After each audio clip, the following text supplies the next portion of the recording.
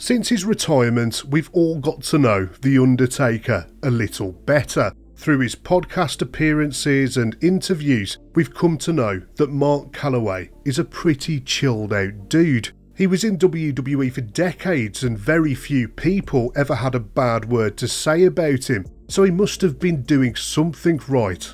And on his part, Taker very rarely seems to have had a bad word to say about anyone else, but there are always exceptions to the rule, and in this video we're digging a little deeper to find those wrestlers who, in one way or another, seriously pissed him off. He got the measure of Hulk Hogan very early on in his WWF career. It was during a match at the Survivor Series in 1991, just a year after his debut, where the men wrestled in the main event for the WWF Championship. During the match, Taker delivered a tombstone piledriver, and Hogan claimed that the move injured his neck. Backstage, Hogan told anyone that would listen that he was hurt and it was the fault of The Undertaker, but you only have to watch the video back to see that the move was executed perfectly. Taker's knees hit the mat and Hogan's head was a good few inches off the ground at the time. The Undertaker was stunned. He just couldn't believe what he was hearing coming from the Hulkster. After spending days worrying that he'd injured the most legendary wrestler in WWF history, he asked to see the replay. And of course, he saw for himself that Hogan's head never touched the mat. He went up to Hogan and challenged him on this, but Hogan allegedly made up an excuse about Taker gripping him too tightly. And from that day forward, Taker was wary of Hulk Hogan. The men did work together again in the future, but he never trusted him. Taker respected Hogan's place in the business, but he always kept him at arm's length. A couple of years later, and The Undertaker was in a feud with Giant Gonzalez. His relationship with Gonzalez was strained from the very beginning. This massive man was brought into the WWF in 1993, and his size was meant to be his major selling point, but it quickly became a big problem. You see, Gonzalez wasn't just big, he was also awkward in the ring, and he lacked the basic skills that a professional wrestler needs, e.g., he didn't know how to wrestle. This became very clear during their match at WrestleMania 9. The match was supposed to be a spectacle with two of the biggest men in the business facing off against each other, but it turned into a disaster. By now, The Undertaker had a reputation for being able to work with almost anyone, but this guy was beyond the pale. Taker had to carry the entire match trying to make it look good, while also avoiding getting hurt by Gonzalez's clumsiness. The men had to wrestle each other at dozens of house show matches in 1993, and eventually Gonzalez managed to cause an injury to The Undertaker.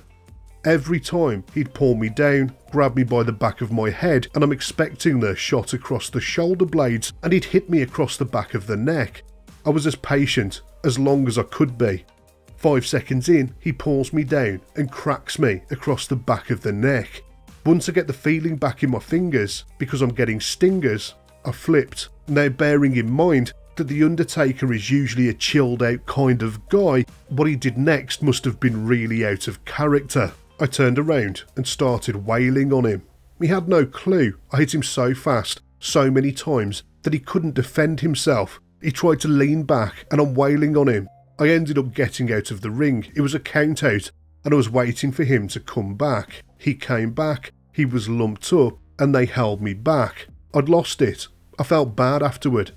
Mabel was another big man that caused Taker an injury back in the 90s. The big man had recently won the King of the Ring tournament and was being given a massive push. But that was a controversial decision, as many people felt he just wasn't ready to be a main event player. Mabel was a big man, weighing over 500 pounds. His size made him a hazard in the ring, and if he wasn't careful, he was going to injure somebody. And that's exactly what happened.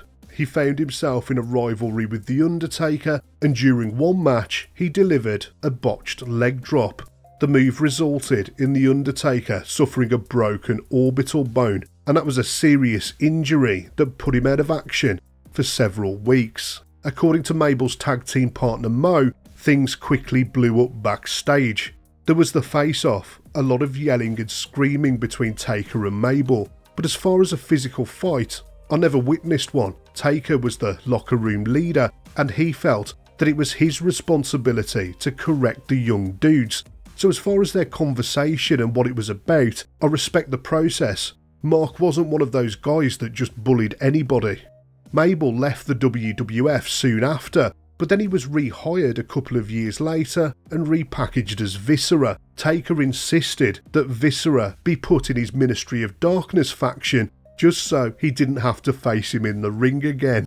Shawn Michaels was notoriously difficult to work with back in the day, and he managed to rub The Undertaker up the wrong way too. By 1997, Taker was a respected locker room leader, while Michaels was at his most obnoxious, and the two men together were like oil and water.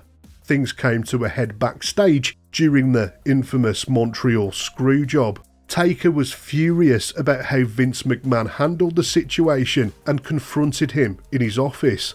Michaels meanwhile made himself scarce and hid away from The Undertaker, terrified that he was going to beat him up for his involvement in the Screwjob, and that tension continued into WrestleMania season. Steve Austin was set to beat Michaels for the WWF Championship, but there were rumours that Michaels didn't want to do business, and so Taker took matters into his own hands. He was taping up his fists when he cornered Michaels and told him to follow through with the plan or else. After that threat, Michaels did as he was told and the match went according to plan. Years later, and their relationship improved, and The Undertaker even retired Michaels in 2010. But oh boy, back in the 90s, things got tense backstage between these two men. Where Shawn Michaels and I are today and where we were back then on a personal level, it's taken a complete 360. If Shawn Michaels back then were on fire, I probably wouldn't piss on him to put him out. I mentioned earlier that The Undertaker always comes across as being a chilled out kind of guy, but the perception of him did change for a while in 2001, around the time the WWF bought WCW. In fact, it's been said that he became something of an asshole at the time. When they joined the company, many of the new WCW guys got a hard time from the established WWF stars, and DDP was no exception. In his first appearance on Raw, he faced The Undertaker in a street fight, but there was tension backstage before their match. DDP had a habit of writing down his matches, planning them from top to bottom. Triple H saw this and warned DDP not to show his notes to The Undertaker, but DDP showed him anyway. The Undertaker grabbed the notes, crumpled them up and threw them in the trash. Old school guys like him just didn't appreciate planning matches out on paper beforehand, and The Undertaker gave DDP absolutely nothing during their feud. He buried him both on screen and off. Taker also buried other WCW talent like Mike Awesome and the tag team Chronic at the time. He just seemed to hate working with those new guys from Atlanta. Brock Lesnar also managed to piss off Taker during his first run in the company. Lesnar was pushed hard as the next big thing, but then he just decided to leave WWE in 2004. This upset a lot of people backstage, including The Undertaker, because Taker had helped establish Lesnar as a main event superstar. His sudden departure made all of that work seem like a total waste. Things seemed to get heated between the men at UFC 121. Lesnar had just lost to Cain Velasquez and The Undertaker was in the crowd watching the show. They ended up coming face to face and it looked like they might come to blows. Lesnar talked about this in his autobiography where he said that he liked to work with The Undertaker but admitted they had some personal differences. In interviews since, Undertaker has clarified that the UFC incident was partly a work set up by Vince McMahon. Vince wanted to entice Lesnar back to WWE and they wanted to book a future match between the men at WrestleMania. which of course did happen, and we all know how that one ended.